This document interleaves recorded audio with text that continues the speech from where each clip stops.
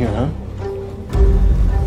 Evacuate Sector 5. Not midrashim, not gemarot. We did that already. People go to a place and they experience weird things. And sometimes they actually will see a character of some type. Well, where did that come from? Once something is halacha, that's it. That's like Mount Sinai, Moshe Rabbeinu, the end. There is no further discussion. I don't know why that one chain is swinging back there. The largest near-death experience study that has ever been conducted. How much does the Torah mention the subject of Geinom and consequence? Do you believe that angels, demons exist?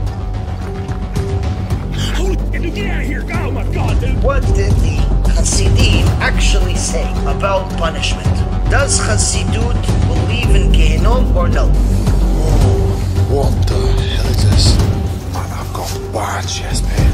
Satan's Hollow is what it's called, the portal to hell. Some people calling it an eye of fire, while others said it looked like the portal to hell opening up. To be honest with you, to give this lecture is a nightmare. If it was up to me, I wouldn't. There's gonna be some graphic detail.